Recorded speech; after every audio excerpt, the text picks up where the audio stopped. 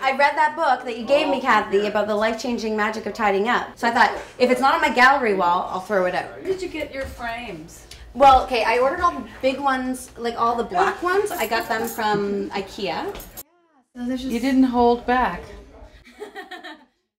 The gallery wall is a really hip way of incorporating all those collectible things you might have saved over the years, show posters, newspaper articles, pictures, artwork. It's also really going to be fun to go through all those things I've been saving over the years and decide what I really want to keep and put on display and what I should just let go of.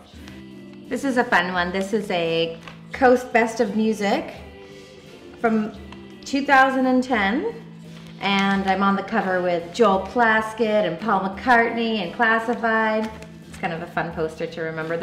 There's Ruby Jean and our band there. That was the year that we won this gold record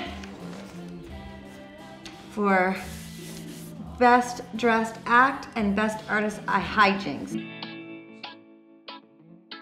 These black IKEA frames are going to be the core of the gallery wall. They're going to add a lot of symmetry and organization to the space. And then I'll be able to pepper in some of my gold frames. And this photograph of me in a stream of water with the bunnies that my mom painted for me when I was a little kid. And this dress I had custom made by Gary Markle. And my friend Andy Hines, like one of my really good friends, took this press picture for me. So it has a lot of memories and sentimental values. I definitely want to find a frame that can go in.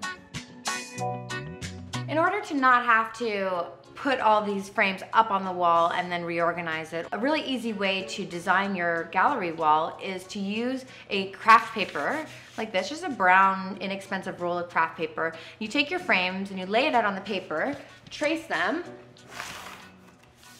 and then I cut out the shape of it. What I'm gonna do is I'm gonna mark on it what the piece is. So for instance, this is the Halifax scape, so I'm just gonna draw a couple buildings and the clock. So I remember which one this is. This is a poster of Julie Dwan that I have, and she was always a big inspiration for me.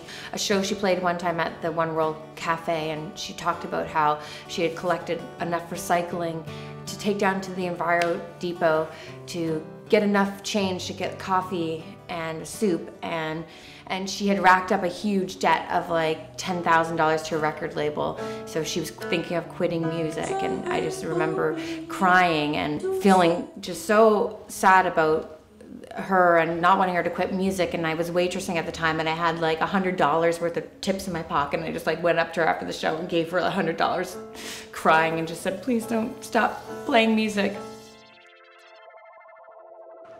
I'm ready to do my dry lay now, and I'm gonna start with the biggest pieces that I have first, put those on. I've marked the floor with a little bit of painter's tape so I know the angle of my staircase, and then I'll be able to fill in around those big pictures with the smaller frames that I have.